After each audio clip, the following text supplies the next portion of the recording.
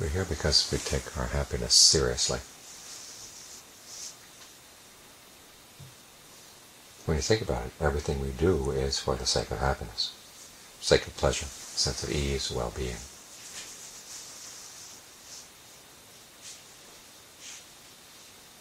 Every intentional action heads in that direction.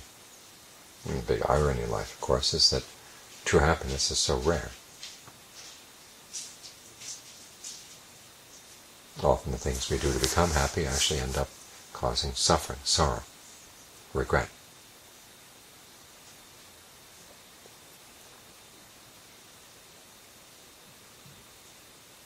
So the question is, how can we act in a way that really does lead to true happiness? This is the reason for the Buddha's quest. He started out as a prince with everything that a prince could wish for, in terms of wealth and sensual pleasures, the love of his family. But he realized that these things were going to change, and the happiness he gained from these things could turn on him when his family died, when he grew old or sick, when he started to lose his power or his wealth.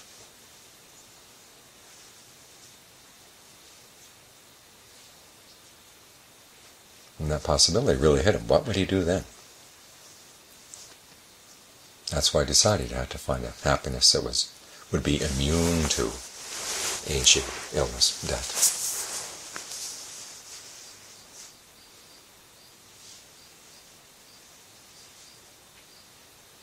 But to find that kind of happiness, he realized he was going to have to train his mind, which is why he went off into the wilderness. And it's why we're meditating. As the Buddha reported after he'd finally found the way to true happiness, is all a question of training the mind. Learning how to develop the right qualities of the mind.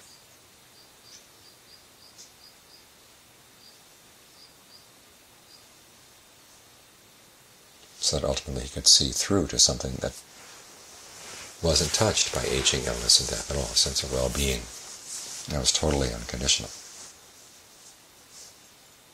If you're really serious about happiness, that's the kind of happiness you want. Because a happiness that changes.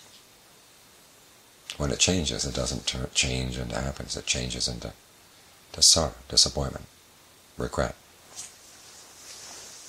And if you spend your life trying to search for that kind of happiness, it's a life spent searching for disappointment and regret.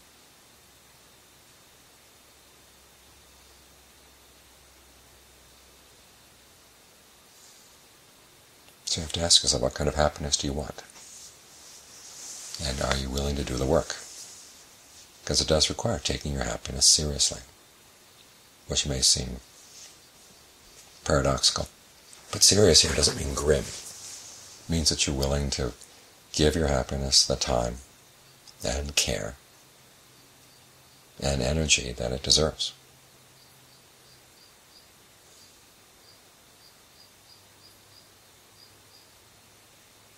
So we practice hour after hour, day after day, trying to get the mind to settle down, to be mindful, alert.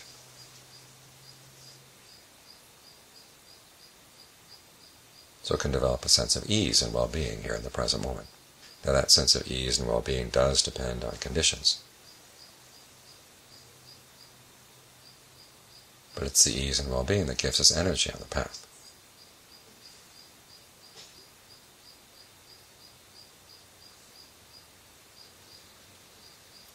And it gives us an alternative. Because if our happiness depends on sights and sounds and smells and tastes and tactile sensations being a certain way, and that's the only happiness we know, then of course we're going to go after those things. We're going to say no matter what the drawbacks or the disappointments are involved, at least it's better than nothing. But the Buddha points out the alternative is not nothing. Here is the alternative. You can sit here and breathe. The mind can develop a sense of stillness and well-being that comes simply from staying with the breath.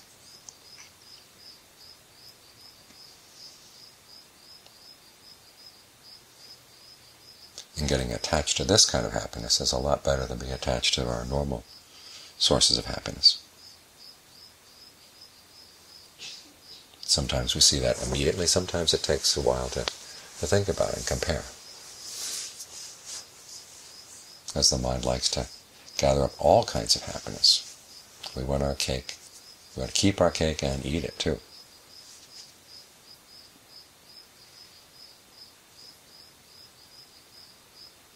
And as a result, we tend to get complacent.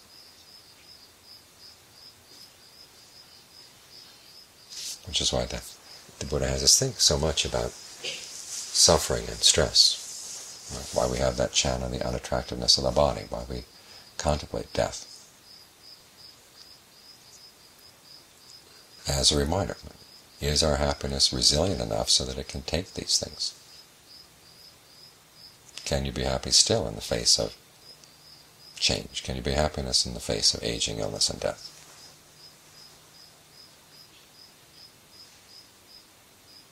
Do you really want to go for a happiness that depends on something as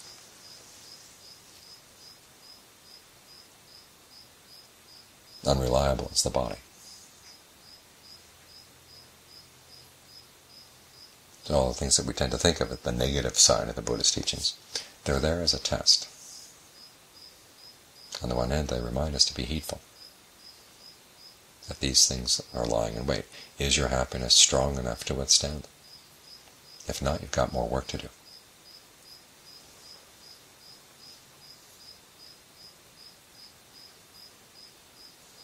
So these contemplations may sound negative, but they're there for a positive purpose. You contemplate the drawbacks of sensual pleasures because you want to find a pleasure that's not afflicted with those drawbacks. You contemplate death because you want to find the deathless, a happiness you really can depend on.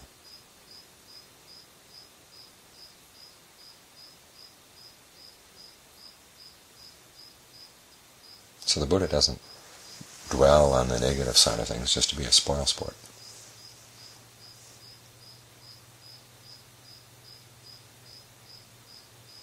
But he's setting up these tests in the same way you would set up a test for any skill.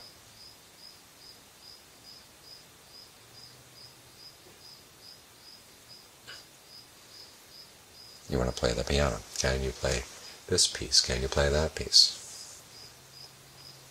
The teacher will give you some pieces to test you. Then you have to perform in public.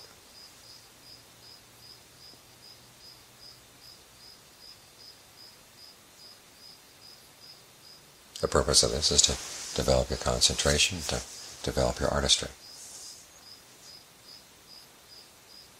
Years back when I was teaching in Thailand, teaching English at the university in Chiang Mai, they had me teach courses in literature. And so for one of the courses I had them read, we had some stories from James Joyce's The Dubliners, and D.H. Lawrence, Sons and Lovers, and Ford Madox Ford, The Good Soldier. The Good Soldier was a fiendish book, in the sense that the narrative was all mixed up. The narrative was switching back and forth. And the whole purpose of the book was because you wanted to learn about the narrative. Why was he switching back and forth from past to future, and then future back to the past? Why couldn't he tell his story straight? Well, he had something to hide. So to make things easier for the students, I put out a timeline so they could be clear about which events happened when. Even then, though, they were getting confused. And one day one of the students raised her hand. She said, "Why do you give us such difficult books to read?" I said, "Well, if I don't give you difficult books, what are you going to learn?" You can almost see the light bulb go off over her head. Oh, there are things to learn here. When you set the bar high, you find that you can jump over it, which you never would have done if the bar was low all the time.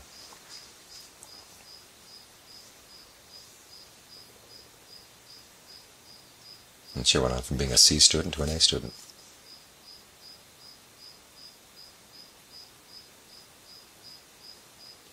This is why we have this regular feature in the chanting. Chants about aging, illness, death, and separation. The unattractiveness of the body.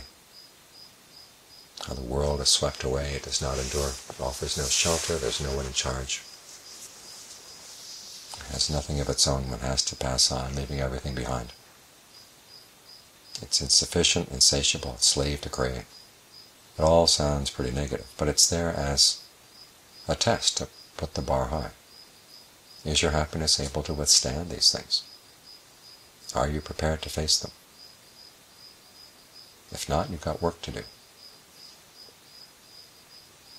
And the Dhamma promises it is possible to find a happiness that does leap over the bar. It can face up with difficult circumstances in life. Over in Thailand, the monks go off in the forest and live a very frugal, very simple life.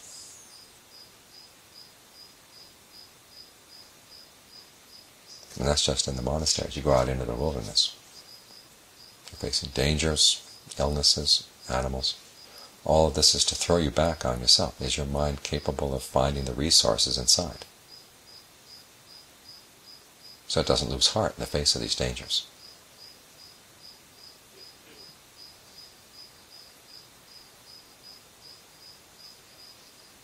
Sometimes when you're sick out there, there is no doctor, there's no medicine. Your only way of treating yourself is to work with the breath, work with the mind. And John Lee one time went off in the forest and had a heart attack. There was no medicine. It was 3 days' journey on foot to the nearest road.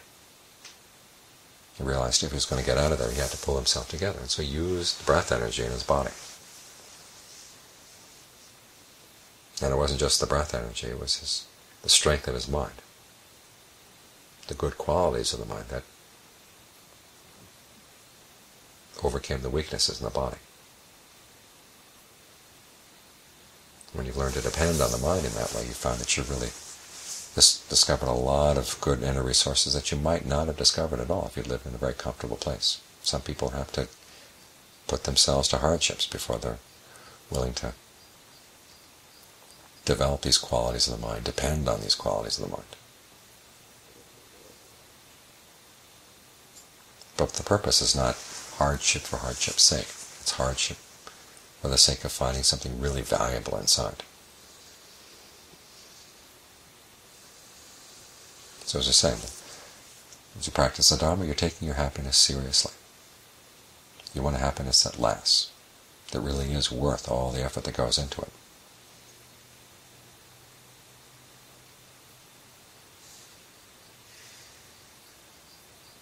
So when the Buddha is talking about aging, illness, and death, he's not being pessimistic. He's actually like a doctor. He says, look, here's this disease, here's this problem. There's a cure. The doctors who don't have cures for certain diseases don't like to talk about those diseases. It's the doctors who have the cure. They're willing to talk about them.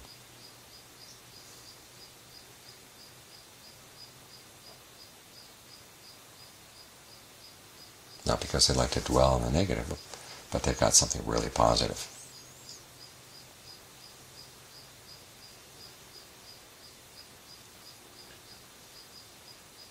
So if you're taking your happiness seriously, this is where you want to look, into the qualities of your mind. Of course, the question always arises, if you're not taking your happiness seriously, what are you taking seriously?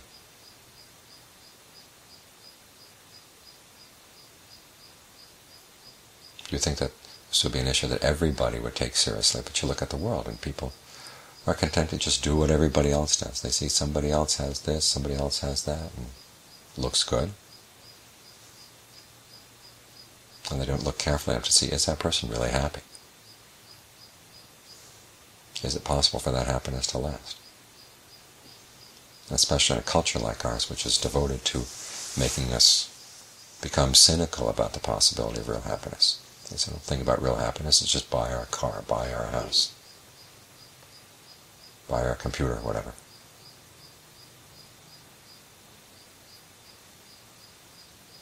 If people really took their happiness seriously, the economy would collapse. Collapsing even though they don't take it seriously.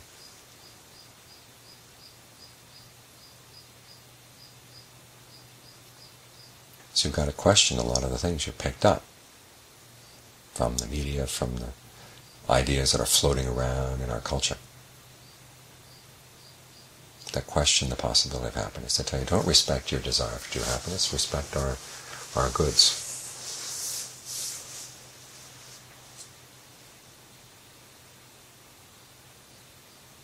But the Buddha says something else. You want true happiness? Okay, respect that desire. Nurture it. Take it seriously.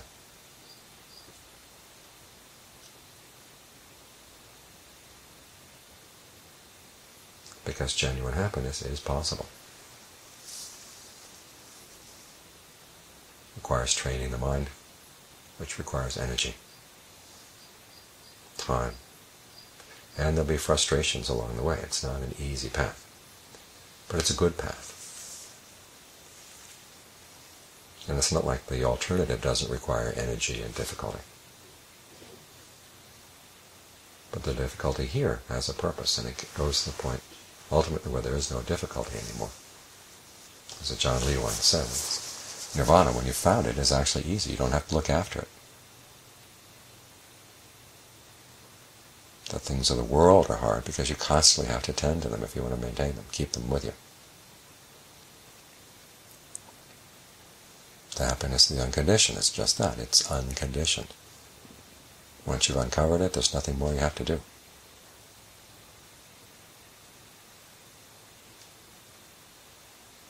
If you're really serious about your happiness, that's the kind of happiness you want.